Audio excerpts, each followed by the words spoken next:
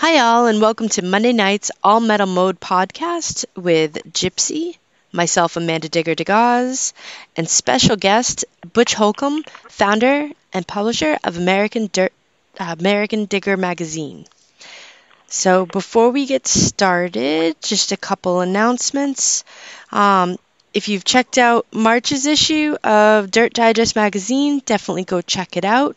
Go to dirtdigestmagazine.com and click on current issue to read some great metal detecting stories. Let's see. Next up, on allmetalmode.com, there is Mike Hare's new article on how to listen to All Metal Mode metal detecting podcast. So I'm sure everyone listening knows how to listen to us, but anyone that may have asked you how to check out the show, here's an online article you can share to help those who haven't checked it out and might want to. I know I've been asked a couple times, how do I get to the site? Can I sign up for chat? How do I listen? And this is a pretty good how-to. All right, now on to the show. Hey, Gypsy, how are you holding up? Hey, I am definitely, I'm alive. I'm surviving. How about you? Yeah, basically the same. Basically the same. Still working. It's been crazy. Yeah. Are you? Wow. Yep. Doing the work from home and trying to get out while I still can. I'm sure we're all in that same boat. Right. It's kind of self-quarantining while you're, getting out to the woods or the fields, someplace kind of secluded where you can, be away from people and still get out and do what you love to do. But I know you're having to deal with the weather again. Y'all just had snow? Yeah, it's snowing right now.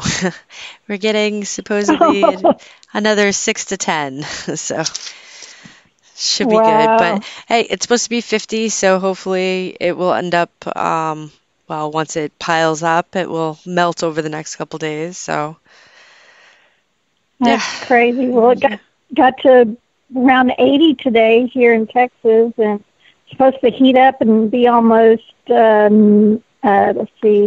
almost 90 degrees, I think, by Wednesday. So I'm probably going to get out and do some sweating. I may go to some of my local dumps and one of my local spots that I can metal detect along the river.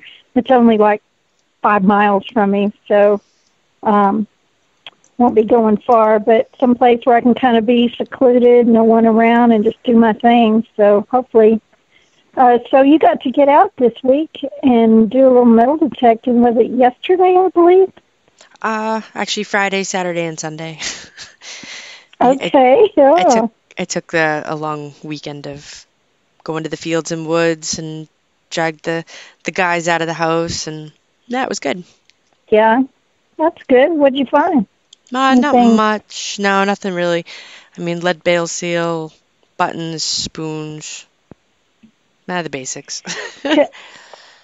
Tell me about that lead bale seal, because I think I found a lead bale seal the day before you found yours, so that was pretty cool.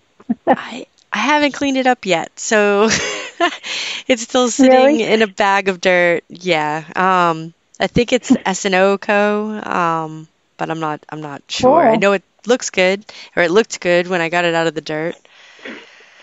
But yeah, how about yours? Well, mine, I barely all I did was rinse it off under the sink just to get the dirt off. And from what I can tell, there's like a Texas star on it. And I think it says Texas.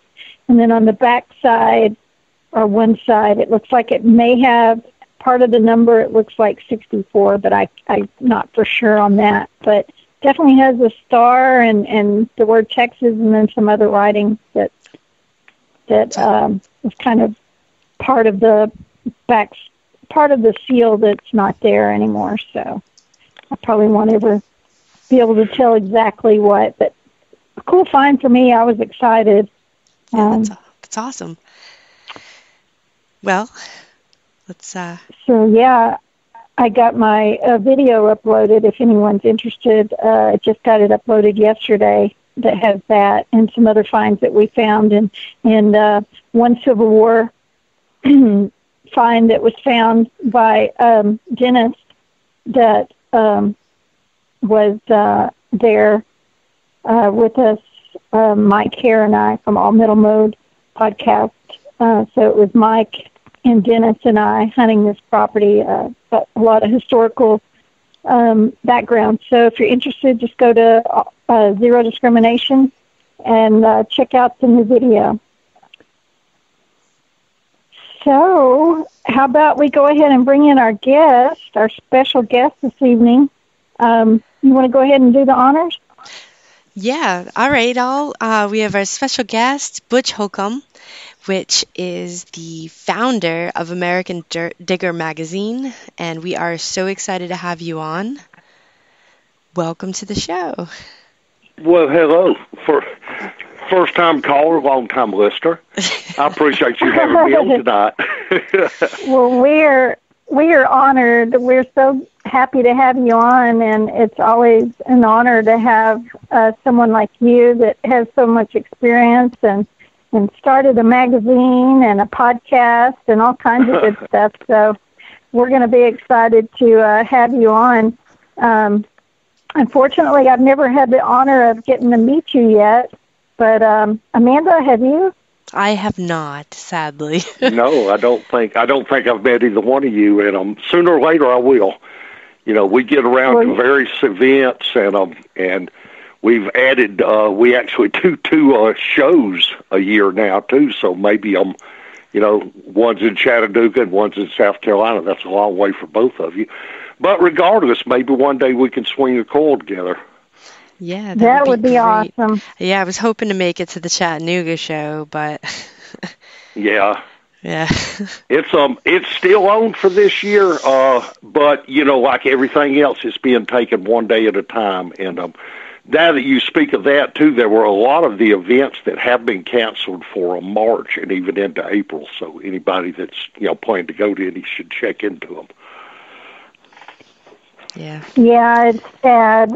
Garrett had to cancel their well, not cancel, but postpone till they can plan another time. But and that's really what they sad. all are, is postponed. I think at this point. So we were even going to have American Digger Day at a couple of the hunts coming up, and those got canceled too, so are postponed. So we will be right along with it, and when they bring them back, we'll be there. Awesome. Well, be epic digging after. Right. Well, even Amanda and I have a little trip planned in May, and we're just kind of hanging in there, hoping it's going to happen. Well, so we just have to see. But one thing we can still do, as long as we keep our social distances, is there's no reason you can't go to an old permission and go metal detecting. So it's a good time to do that, especially, somebody asked me about door knocking. I said, I don't think right now is the time to door knock. So go to permissions that you've already got. Yeah, I agree. And try that. I agree. Totally agree there. Shouldn't be. Yeah. I feel bad. Like, I don't want to invade, I thought about making a poster board that says, I don't have, but you don't know if you do or don't, so it doesn't really matter. Oh, I need a sock. Please give. Yeah. Right. Oh, well, talking about permissions and all that actually reminds me of a story here that, I guess I could go ahead and tell it, but actually I wrote a book years ago called Never Mates a Skunk, and then another one called Never Mates a Skunk too. And the people that have read them, obviously right now are rolling their eyes, but hey, you bought them and you read them constantly, you tell me. So this actually, this happened to a friend of mine and myself up in North Georgia. We were had actually located a really cool site that was used by the black troops during the Civil War, and to me that's just really exciting because you had guys that were really fighting for their freedom with that. And so we went up and we knocked on this lady's trailer, in this big area of woods up there, dead-end road up at the trailer. She said, sure, go right ahead, metal detect. So we went in there, and we found a trash pit, and I mean, it was a huge trash pit. We were going in there every weekend, Saturday and Sunday, and we weren't even filling the pit back in because she had given us full permission. So finally, we were getting down to the really good stuff, and we went up there and parked at her trailer as we usually do, waved our hand at her, went out in the woods, and the pit had been covered up. Now, that's kind of a weird thing because we'd been leaving it open. So I looked at Eric, Eric looked at me, and about that time, we both looked at the real property owner who had just walked up through the woods. And we told him the situation. He wasn't nice at first, and they started laughing. He said, that's Miss Jones. She's crazy as a bat. She thinks she owns this whole mountain. She doesn't even own that trailer. She rents it. So we asked him if we could come back, and he said, nah, I think you better not. So we never went back. So always be sure of your permissions. Yeah. Wow. You talk about a creepy feeling. And when we left, I didn't say anything to the woman in the trailer. I saw her looking out the window, and I'm like, let's get out of here. So. Wow. Oh, man, you just never know. No, you don't. You really don't. Oh, but that's the trick nowadays is, if, you know, you got to swallow your pride and go knock on some doors, and, well, that's what you've always had to do, but especially now when all the big areas of woods and stuff are gone, just go knock on doors. Yeah, I'll be glad when all this stuff is over, so. Yeah, right now you really can't, and, I mean, it's, you know, it hasn't affected the hobby directly yet other than the events, but it's going to affect it pretty soon because you got to have gas to get out to go metal detecting, and if you're without a job, it's going to be hard to do that. So, you know, I wish everybody well during this time. Right. So let's get into, if you don't mind, Butch, sure. For those of our guests that don't know you that well, I'm sure all of our guests probably already know and know more about you, probably even more than well, they've seen me on America's Most Wanted. You know, they've seen me on America's Most Wanted and Cops. But usually my face is blurred out, so. Oh, okay. But for those of our guests that may not know you as well, you've been metal detecting for 52 years, is that correct? 52 years, you believe that? Our videographer for the magazine, in fact, our last two videographers, Riley Bryant and also Britton Lockhart, if you put their ages together, it still wasn't as much as I had metal detected. So, yeah, 52 years. People say, do you still do it? Oh, yeah, I go out every chance I can. Always will. I love it. That is awesome. Well, Riley's in our chat tonight. Oh, he is. Hey, Riley. Yeah. I will say one thing. Even 52 years ago, I don't think I ever dug as much as Riley dug for the last 3 days. So, wow. Riley, I got to catch up with you on that. That's a record. Yeah, some epic finds.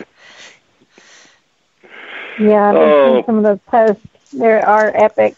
So tell us, Butch, if you don't mind, kind of what got you interested or started, or was there someone in your life that kind of said, hey, you know, how did you get started? Well, sort of. The first interest I ever had in history per se was, I think I was about 6 or 7 years old. I was with my uncle on his farm, and I found an arrowhead. And he explained to me what it was and all, and so I was kind of hooked on that. And then a little while after that, I used to be real big into going fishing when I was a kid. And I looked at the guy's tackle box, and I don't know, I'm guessing at my age here, probably 10 years old, something like that. And he had these Civil War mini balls in there, and I knew what they were because the centennial had happened down here. You know, everybody knew what a mini ball was. And I said, where did you get those mini balls? He said, I don't have any mini balls. Those are fishing sinkers. So I bought all that he had for $0.25. I got a head full of Civil War mini balls for $0.25 from him, and he still thought they were fishing sinkers. And so after that, shortly after that, in fact, one of the local icons down here, Dent Myers in Kennesaw, I think some of the listeners will know who he is, a lot of them won't. But he was one of the first metal detectorists of note here in Georgia, and he actually started in the early 60s and actually had a metal detector that had a battery that went on your back in a backpack, if you can imagine that. And he came by my grandmother's house one day and said he wanted to go metal detecting. Well, I was out there bothering my grandmother, and she said, yeah, you can go if you take my grandson with you. So here I am trailing behind this guy with this huge metal detector. I don't even remember what we found, but I do remember at that time I said, I got to have a metal detector. And so my dad bought me one. A year or two later, he bought me one, and it was a put-together kit. And it had, to show you, okay, anybody that metal detects will understand this is probably not a good idea. The rod that screwed directly into the search coil was made out of chrome steel. So you couldn't tune the rod out. It was pretty. It looked really cool. But I managed to find a few things with that. But probably about 1970, I got a White's metal detector, and my whole world changed then. And, wow. And I still go as much as I can, but back then I would go every day, Saturday and Sunday, from sun up till sundown. I would keep my metal detector in the car. I would go on the way home from work when there was enough daylight. And there was a time or two I actually got into a site that was so good that I called in sick to work. So I was pretty close to the whole thing, you know. That's funny. Do you happen to remember what White's machine you were using then? Was it my gosh, yes, it was. Or before that? I believe it was a Coinmaster 4, I think. It was a Coinmaster. Okay. The box on it was big enough that I could actually put snacks into the box along with the battery. That's funny. I love it. And it worked good. It worked really good, yeah. Oh, those are good machines, yeah. Oh, yeah. I even owned one of those at one time. Or one of the Coin Masters, the metal blue box. Oh, they're good machines. They will still hold their own somewhat. Of course, there's a lot of detectors that pass them by leaps and bounds now, but they had their place for sure. Oh, definitely. So, jumping forward now, what detectors are you using currently? Oh, wow. My go-to field detector would be a XP Deus. I've got a F75 that I really like to use in trashy areas. I've got it set up with a little bit coil. I've got an AT Pro, Garrett AT Pro, that I like to use for my water hunting. And I've got a GPX that I also use. At this time, I don't own a White's, and I don't own a Notka. They've recently started advertising our magazine, and they sent me one to test, so I'm going to add a Notka to my arsenal pretty soon, too. So when people say, what detector do you detect with, I go, all of them.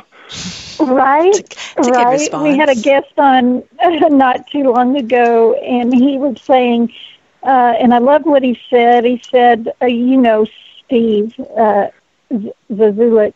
Oh, yeah, he was a columnist with us for a while, yeah. He's an awesome guy, and I love what he said, and I used it the other day. I was at the Garrett booth and at the TADMC event before all this quarantine stuff happened, and I used it to explain to somebody, it's kind of like a golfer, you need. That's right. You can't win a game with one club. Right.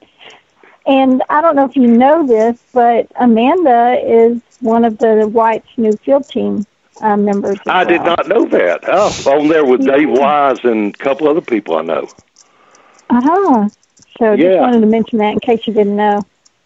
I didn't. I know Dave's on it. I think Sergeant Whitey's on it now too. Yep. Yeah, Sergeant White. Yeah, it's great. It's great the way these manufacturers are assembling field teams now, because when I grew up in this was kind of a solitary hobby, and you didn't hear the word teams much as far as manufacturers. You just had people that used a white, used a Garrett, etc. But what they're doing now is really a good thing. I think it is too. I really do. I know Amanda's got a few questions for you, so I'm going to go ahead and throw it over to her for a moment. So I guess obviously you were talking about door knocking and whatnot, but what are your favorite areas to metal detect? Oh, well, if I've got a choice, my favorite place to metal detect is deep in a hardwood patch with, just me and maybe another detector buddy in nature out there. It's getting hard to find sites like that, and nowadays are not as productive. So if it's as far as what's my ideal place that I know is going to be productive or I think is going to be productive, that is actually knocking on people's doors and hunting in their yards around historical areas.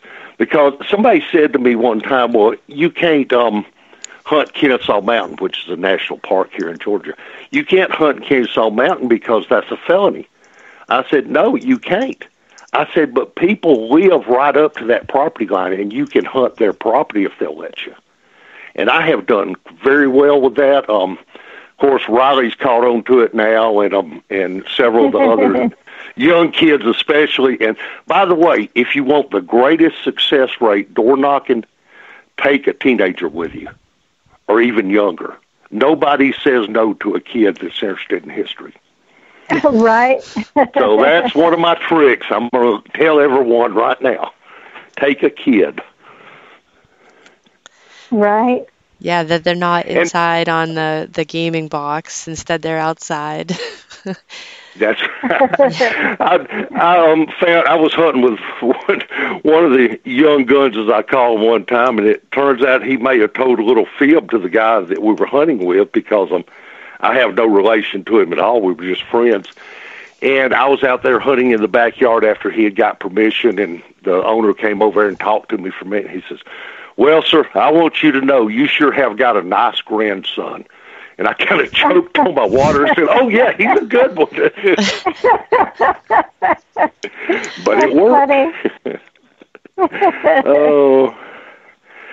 And, something else that actually figures into that same trip, because when the homeowner came out there, I was along a fence line. Here's another trick. I'm going to give away all my secrets tonight. Okay. The yard had actually been hunted before. I went over to the fence line, though, and actually the wire was all laying on the ground. I picked up all the wire and moved it off, and I was digging things where the wire was because everybody else was too lazy to do that. So, you got to do what you got to do if you want to dig stuff. Right. That's all the secrets I'm giving for now, though. Sorry. That's all you're giving for now. Well, I like what you said, though, about the historical sites. I did that this past summer, which I didn't find that much, but still it was fun getting to hunt near. There's a old Civil War fort, Fort Belknap in Texas, and we have had a family reunion there forever. And I got to talking to my cousin, and he said, hey, my daughter and her husband just moved in right down from the fort. It's about, just right up the road from there. And if you want to go hunt that property, you can. And I ended up finding a really cool brass bell there, but I'm sure a lot of those adjacent properties have been hit hard, but it was still nice, getting permission and finding something that was fun. Oh, yeah, it always is. And when you're close to a site like that, there's the potential of something old and good. Right. It's some kind of a proximity thing. Yeah, you're that close to it, something's got to be there. Exactly. And go ahead. Go ahead. No, you go for it. No, I was I was just going to say, the old timers, the people that were hunting when I was growing up and when I first started hunting, it never occurred to us to want to dig around the house. We would ask the permission, and then we would go to the furthest end of the property. It was just some kind of thinking of, oh, no, you want to be away from all the houses. And it's turning out that now the houses, a lot of them, at least here in Georgia, have not been hit nearly as hard as the woods. So that's something to think about. Right, definitely. You're giving away more trips. Especially the yards. Go ahead. I said he's giving away more tricks and tips. More tips, yeah. So, Butch, go ahead and tell us, more about the magazine and how that came about, and then maybe how your podcast came about, all that good stuff. Sure. Well, I've loved the hobby so much. I mean, from when I first started, the whole time I was thinking, I've got to do something involved with the hobby. I got to the point, I want to make a living on the hobby, but like so many detectorists, I wasn't going to sell what I found. I never sell what I find because it's just too hard for me to find. Right. And, it's okay if you want to, but making money that way was not an option. And so I had been freelance writing for Western Eastern Treasures and several of the other magazines for quite a while, and picking up a little bit of money here and there, comp copies, etc. And after one trip to one of the magazines that I wrote for, I never had been there, and I called them up and I said, "Hey, I'm up here." I was actually doing some book signings in Virginia, and I said, "I'm up here. I would like to stop by your offices." They said, "Oh, yeah, that's no problem. Give me a minute." And I'm like, that's weird for a office and building to say. So they gave me the address, and I drove up there, and here's this old Victorian house, and it turns out they're running this national magazine out of their living room with 2 computers. And I'm like, oh. And I looked at my fiance at the time, Anita, and she went, oh. And we thought to ourselves, we can do this. And so on the way home, we came up with the name American Digger and had no idea how to run a magazine. All I knew how to do was to write a story. And luckily I had already built up a pretty good reputation because we didn't have the money to do a magazine either, but we put out a bunch of incentives to people. And before the first issue even came out, we had 500 subscribers. And that paid for the printing, and then from there it grew. But it was a matter of, if I look back on it now and say, I'm going to start a magazine, I'd be thinking, I'm crazy. But I guess I didn't know enough about it at the time, so I just proceeded full steam ahead, and by God, it worked. That's the best way we're still doing it 16 years later. Yeah, 16 years later. Well, people ask, do I write the stories in the magazine? No, I write the column, which is in the back, which a lot of people enjoy reading about, bless their hearts. But I write the column in the back. But as far as the articles themselves, most of those are written by freelance writers in the metal detecting community, people you see all the time on Facebook. And we actually have a contest each year we've started that's a contest for people that write and submit articles to American Digger magazine, and they can, first prize is $300 and a bunch of swag. So, if you want to get involved and make a little money in the metal detecting world too, get with us, get our writer's guidelines, and write us an article. And by the way, you don't have to be a Rhodes Scholar to write for American Digger magazine. The main thing is, have you got a good story to tell about metal detecting or finding old stuff? Do you think people would be interested in it?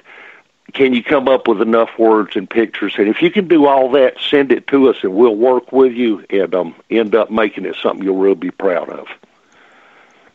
That's awesome. Yeah. And I love how, and I'm sure y'all have added new things and tried different things over the years, things that work. Oh, yeah. But that sounds like a really good idea with that contest. I really like that. Oh, yeah, it's idea. Great. It's we always have plenty of good submissions coming in because of that. We've had some great columnists with the magazine. Steve Zizek I'm sorry, Steve, I know I mispronounced your name, but no, Steve wrote a water column for a couple of years for us, and then he's moved on to pursue his own diving adventures and all. But that's quality right there. Anybody that knows Steve knows that was a reason to look at the magazine right there.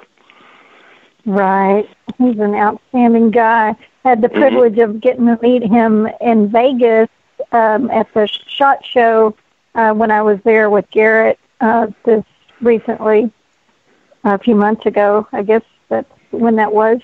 I can't even keep track of time now. That's about right. Yeah, I just really enjoyed getting to meet him, and then we had him on the podcast not long after that. And he sent me his book, and I haven't had a chance to read it all yet, but I did start it. I got that much going. It's good. It's good. And by the way, I'm going to throw out another plug here. Since this lockdown situation's happening with so many people, American Digger keeps a full selection of books, including Steve's. So anybody that's looking for books to read, go to AmericanDigger.com, get our number off there, call us up, and we'll tell you what we got. We got a lot of them. Awesome. Well, with that said about the books, could you tell us about your books and where we can find those to order those?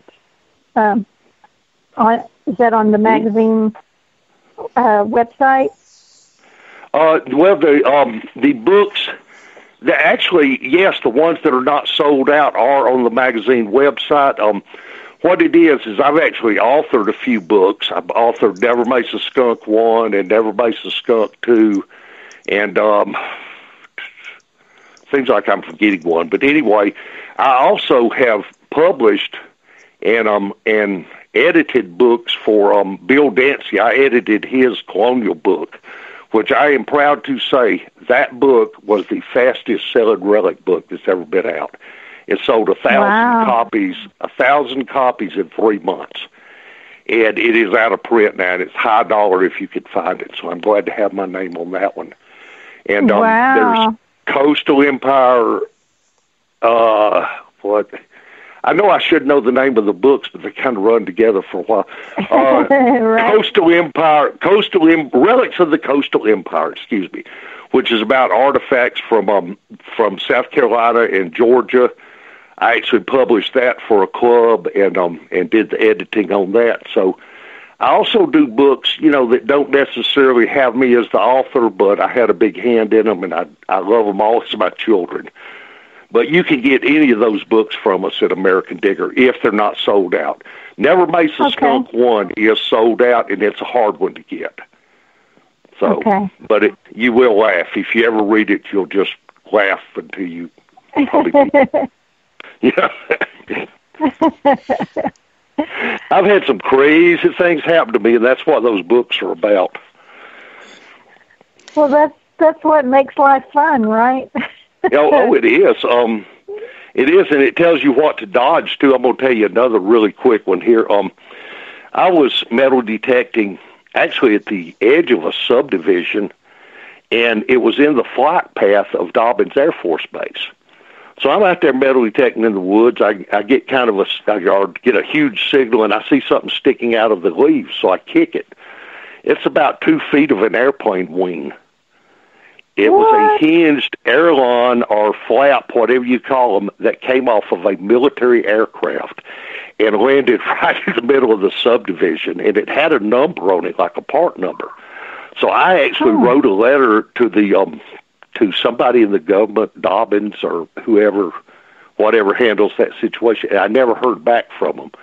But to this day, I've got that piece of an airplane sitting there going, black vans could pull up at any time and take this aircraft piece, and me too. But what do you do with it? But, how did it fall off an airplane? So anyway. Yeah, that's Who cool, knows? Though. Yeah, it's very cool. I'm kind of proud of it. I would be. Yeah. So, Amanda, I know you've got some more questions for him. Well, we did have a question in the chat. Butch, what magazine did you visit that they were doing in their living room?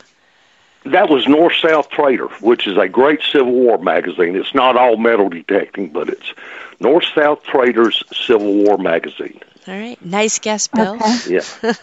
And I did a lot of writing for them for quite a while. In fact, they edited my first book, which I owe a lot to them for doing that. Wow. And you also said you wrote for Western and Eastern Treasures.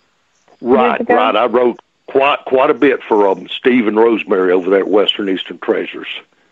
I've probably even read some of your articles and didn't even know it then. Probably so. I've been metal detecting now 21 years, and so that's how I kind of, back then, 21 years ago, we didn't have, the internet like we do now, and YouTube and all that. So it was all books and magazines for me, learning the hobby and learning more about it and what's out there. So. Right. It's and I still recommend books and especially the old magazines. You can learn so much from those, and you can usually pick them up on eBay or at swap meets or whatever for pennies on the dollar. I mean, I bought Western Eastern Treasures for 50 cents a piece plenty of times at some of the shows. So there's important information on there. And yes, some of it gets on the internet and some of it doesn't. So it's good to have a backup with it. And I'll tell you something else that bothers me about the internet. I am so glad we got it. But on the internet, anyone that wants to call them an expert can be an expert. And you see this in a lot of the groups. Oh, no, it's this. Oh, no, it's that. No, you didn't dig that. The patina isn't right. You didn't do this. You didn't do that. And I'm sitting here with 52 years experience looking at them going, what kind of drugs are you on? Because it's obviously not a such and such. And I've seen things with all kinds of patina coming out of the ground. So I don't know. Yeah. Right. But overall, the internet has been a tremendous help for us. And I tell you what, as far as researching, it's the best research tool that's ever come around. That is so true. Yep. So true. So much information available right at our fingertips. And, yes, and the part you just got to remember, is the information correct or not? And what I suggest people do is if you're going to Google something, don't just Google one source. Read several sources and then kind of use your head on it, your common sense. Right. So is there... I'm going to kind of change subject here to, that question that all of us get asked over and over again as detectorists, maybe what's your favorite find or that you've ever found, or maybe, it may be your favorite find, maybe your best relic, maybe your, that could vary. There could be several. Do you mind sharing some of those with us? I wouldn't mind at all. As far as Civil War relics, as far as Civil War relics, my best relic, most expensive, like I say, I don't sell stuff, but I still, have values for insurance purposes. The first belt buckle I ever found about 6 months after I started metal detecting was a Georgia State Seal buckle. And it was one of 1,000 made of that particular style. So, when you're talking about a rare coin where there's, 70,000 minute or something, compare that to 1,000. That's how rare it is. So in terms of value, and it's, I hate to put values on things, but it's probably about $6,000 to $8,000 because they're in very good condition too. But the most interesting Civil War relic I ever found, I found an identification tag of a Union soldier, and I got his records, and he was listed as a deserter. So long story short, after looking at his records, I did an internet search on his name. His name didn't come up, but his father's name came up constantly, and his father was an important political figure in Hartford, Connecticut. And after they charged his son with desertion, he went back and pulled some kind of political strings, and they dropped all the charges against the guy. So it's kind of an identification tag with a little bit of politics involved. And let's don't just talk about Civil War relics, though. Let's talk about jewelry, because I was hunting in Augusta, Georgia. Now, anybody that knows music, which I love music too, knows or can find out that in Augusta, Georgia, that was the hometown of James Brown, the soul singer. And anyway, James was known for some very flashy stuff. And I was actually metal detecting in basically what was a row of old crack houses in the neighborhood he grew up in. And I found a ring that, even though it probably isn't his, I call it the ring of James Brown, because here in this crack neighborhood, I found a 14 diamond gold ring that was gold and white gold intertwined. And it feels like it weighs about half a pound. I never had it appraised, but I want to. But I call that the ring of James Brown, even though it probably had nothing to do with him. So, but the funny thing was, I was actually looking for Civil War relics when I found that. So I guess it doesn't count. Now, some people also ask me the oldest coin, and the guys over across the pond listening to this are going to laugh at me.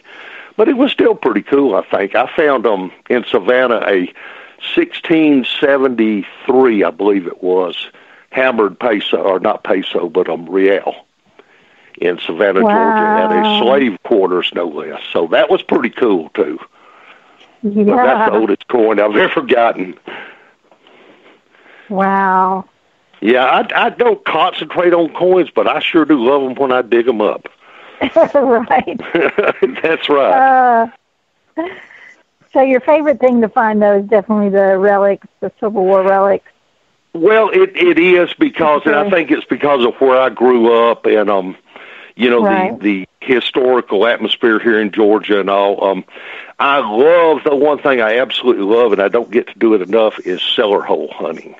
And we don't have cellar holes here in the South because there was no need for them. But when I go up and visit any friends up in Massachusetts or Connecticut, they know where I want to go, and that's to a cellar hole. I just love them. I love metal detecting where I can see something. Yeah. Right. That's why I'm ready to head north. Where Amanda lives. She gets to hunt those colonial sites. There's just not any colonial sites here where I live in Texas. But. No, and you tend to specialize in the stuff that's near where you live. I mean, you still enjoy going out and going to other places, but I know mostly about Civil War relics. But I tell you, since starting the magazine, I have learned so much, because everything that's sent to the magazine, we try to research it, and we have a very small staff. It's me, my wife, and 3 or 4 other people that are connected by internet. And we can't just, if someone sends us a picture of something and says this is a so-and-so and it's worth such and such, I can't print that without doing some background checking on it. Right. So I have learned so much by doing that, that the magazine has made my knowledge a lot better than I thought it'd ever be. And you can't really put a price on things anymore. No. Because the price is totally dependent on how bad you want to sell it and how bad someone wants to buy it. Exactly, how bad somebody wants to buy it. That's right. You can throw the books away.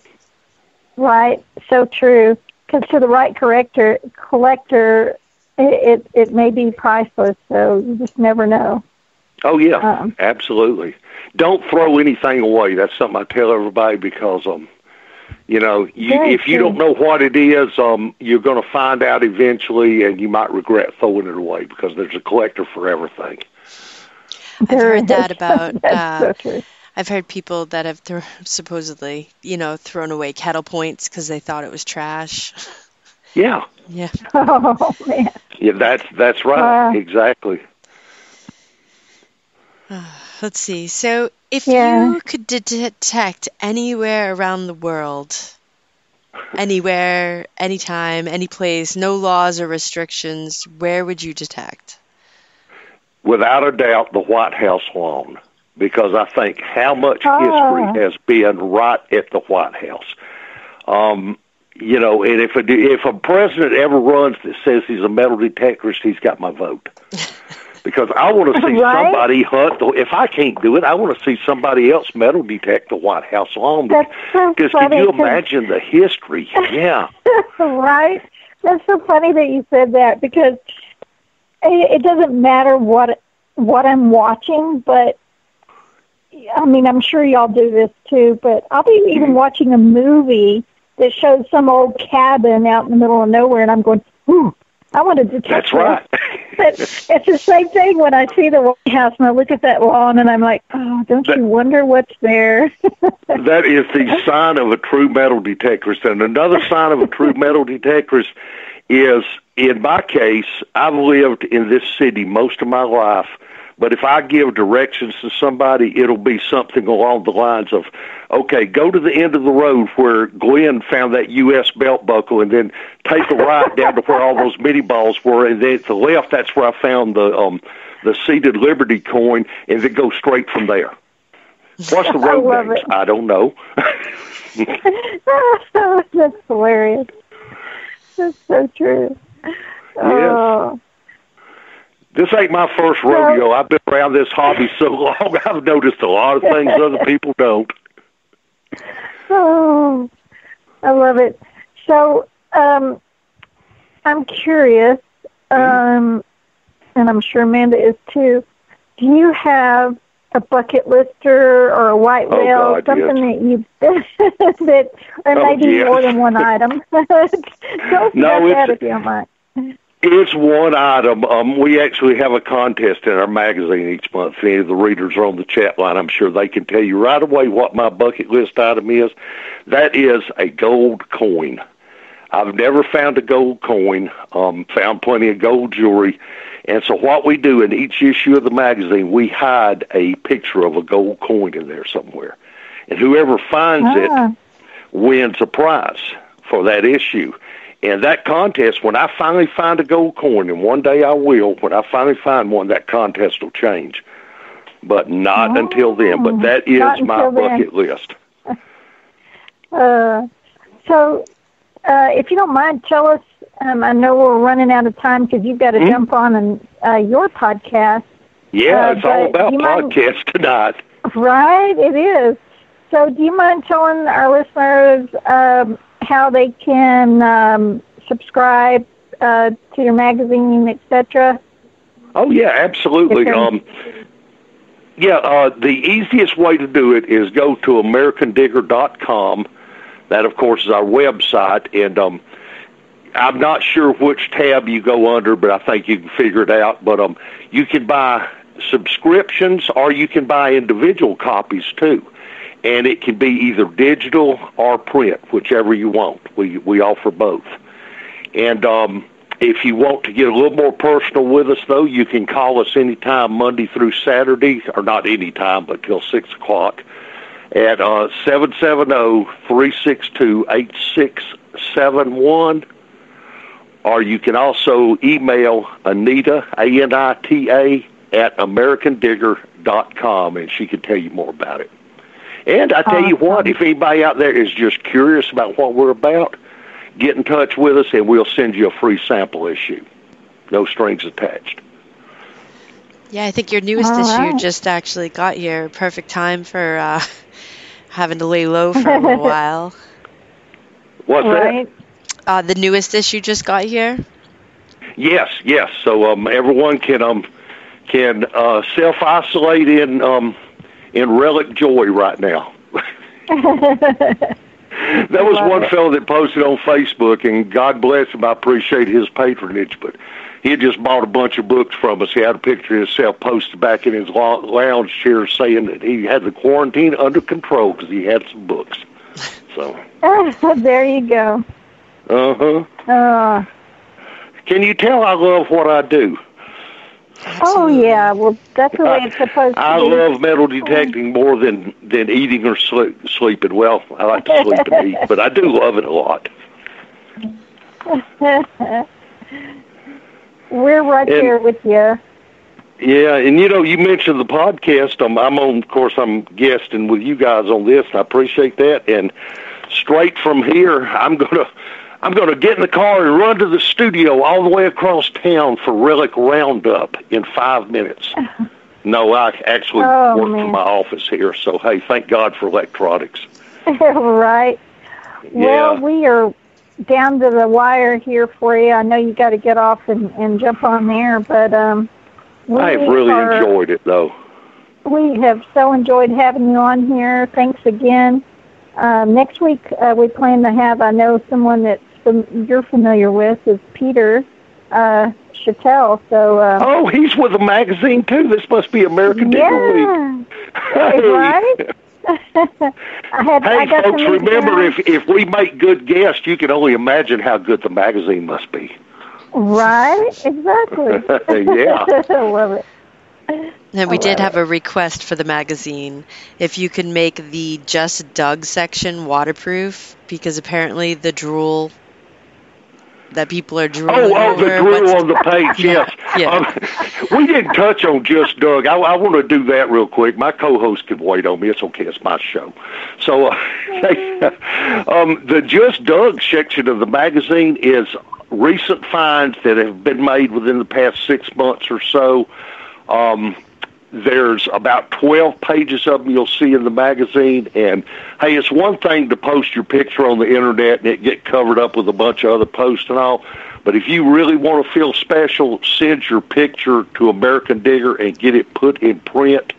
You can frame it on your wall and have something to hand down to the grandkids. So anything you find, and we're not just Civil War, we're everything. We're anything... Even, I say anything old, but we even put jewelry in the magazine, so it doesn't have to be that old. Well, Butch, one other thing we didn't touch upon, where can the listeners find you on different social media platforms? Oh, wow. We're all over Facebook. I've got my personal page, Butch Holcombe, which, if you want to contact me there, you can. We have an American Digger magazine page, which has, I believe, about 14,000 followers now, something like that. We have an American Digger Can You Identify page, which is a great place to post your stuff and let us identify it. We have an American Digger Readers Finds page, which anything you just want to show off, it doesn't matter if it's a recent find or something from way back. We also have American Digger events on Facebook. I tell you what, look up American Digger on Facebook, and you're going to see a whole bunch of hits, and most of them are us. If you don't think it's us, get in touch with us. Sounds good. And awesome. Twitter. We're on Twitter, too, of course. We're twits. Awesome. Well, has this been fun or what? Well, yes. We'll have to have you on again sometime in the future. I would love it, Dan. I really appreciate it. Well, thank you. Thanks for joining us, and we'll let you go so you can jump on your podcast. But thanks again. We had fun. Well, I'm going to go to my podcast, and I'm going to tell them I'm too hoarse from this, and I just have to sit back and listen. That's kind of like me. Okay. That's kind of like me getting the night off. There you go. Okay, well, thank you so much for having me. All right. Thanks again. We appreciate it, Butch. All right, thank you. You have a great night. He's a great guy. Yeah, that was good. So thank you all for listening. And I know a lot of you are wanting to hop on over there and listen to them tonight. So if you're ready, yeah, let's give it a go and have everyone jump on over to his podcast. Okay, sounds great. Well, thank you all for listening tonight. You all have a wonderful night and stay safe through all this crazy time. And we'll see you on the next. All right. Good night, all. Good night, all.